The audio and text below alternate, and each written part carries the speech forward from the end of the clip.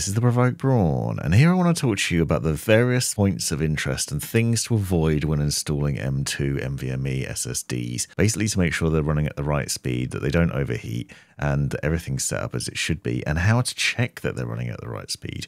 If you've bought yourself a fancy NVMe M2 drive, which is PCIe Gen 4, so you want it to run at maximum speeds, that's like around 7,000 megabytes per second, then you need to make sure that you follow a few different steps in order to check that it's doing it, and also not to negatively harm the performance of it. So I've installed a number of these different drives, and in this one I'm going to show you Kingston Fury Renegade, and here I'm installing it on the top spot on this NZXT motherboard. Now, it's worth keeping in mind that in most cases you want to install on the top slot. So most motherboards have 2 or 3 or 4 M2 ports on them. I'd recommend using the top spot usually wherever possible, because this ensures good speed. You can see that you can do it with a heatsink drive and one without. So you can see the KC3000, for example, here that I'm installing.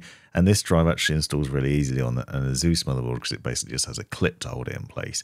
But you'll notice from these various different shots that there are thermal pads that sit underneath the drive, and sometimes you get one that sits on top as well. So make sure you keep those and use them, because they will help with the heat transfer to ensure that your drives run as fast as they should, especially where there's heat covers like this. And you can see sometimes when you remove these covers, there's little plastic stickers as well that you need to take off first off of the motherboard to ensure good contact between the drive and the thermal pad. A lot of the times you use a clip to hold them in place. Sometimes you have to use an M2 screw, and you'll see me screwing down some of the drives like that.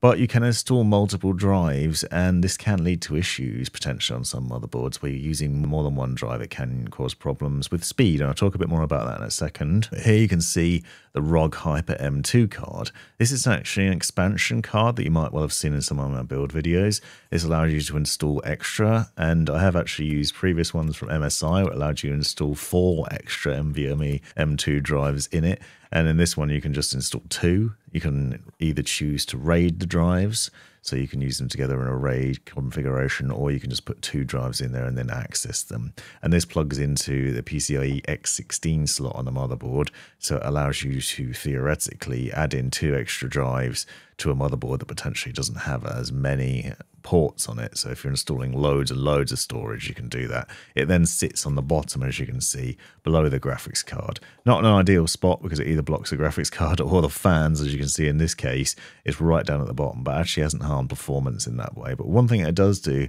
is it does potentially have an impact on drive speed, so the drives that you're installing in there. So I've actually installed a Gen 4 drive in there, and in a second I'm going to show you how it's actually running at Gen 3 speeds. And this is something you might not realize when you first set it up. So I've shown you the steps previously for how to install a drive. If you've gone through this process, basically going into Windows and then opening up disk management. So you go to computer, you click on manage, and it opens up the computer management tool, and you can go into disk management from there to access the drive. Because quite often you'll find that you go into Windows, and if you've installed a new drive, it might not be recognized. If you've installed multiple NVMEs, you might find that they're not all there for some reason. So you open up disk management, and side note, you can access this by create and format hard drive partitions through a search via the start menu as well.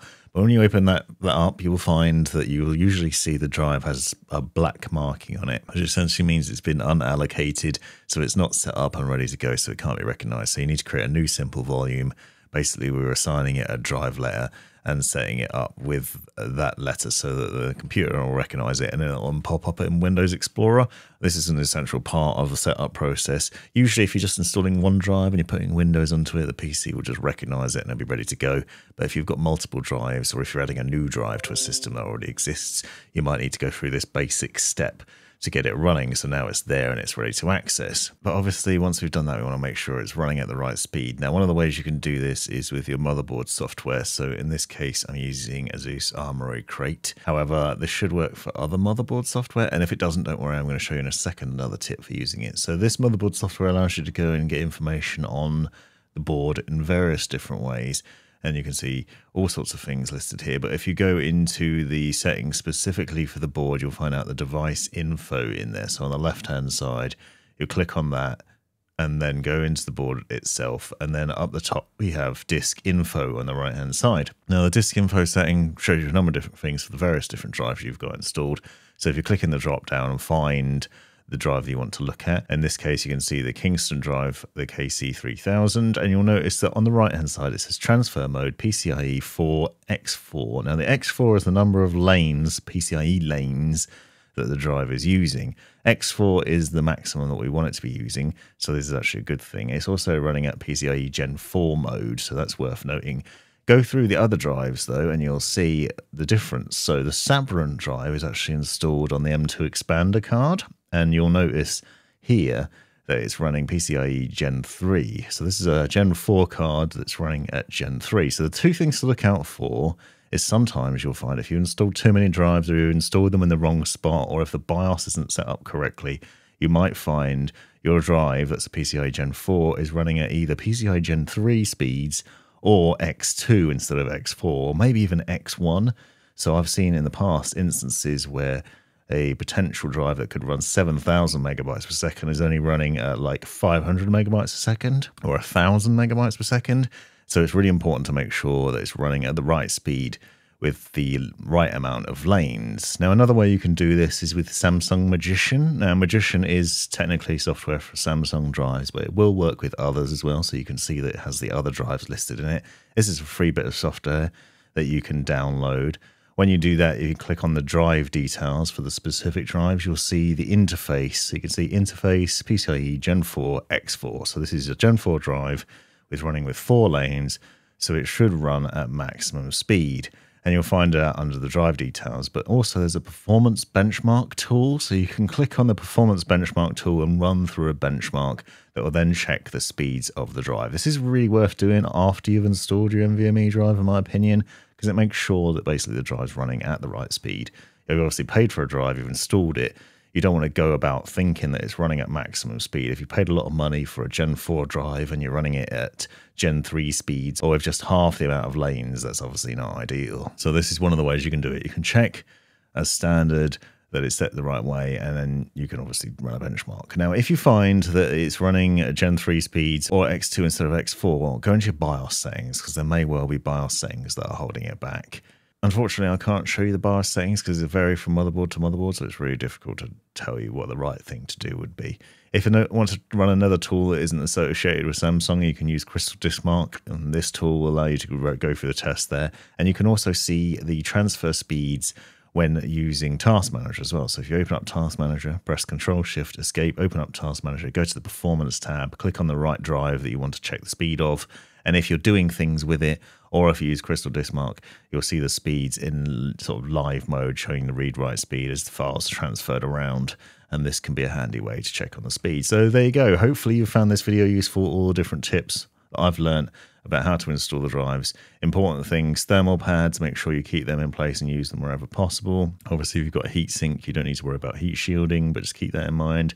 Bear in mind that you want to install it as near the CPU as possible for the maximum speed. Another point is that if you do install 4 drives or more, you may find you're actually negatively impacting your graphics card, because that can reduce the number of lanes that the GPU is actually getting. But in my experience, I actually haven't noticed a degradation in the quality of GPU performance despite this. So you can see I have loads of drives installed. My GPU still runs great.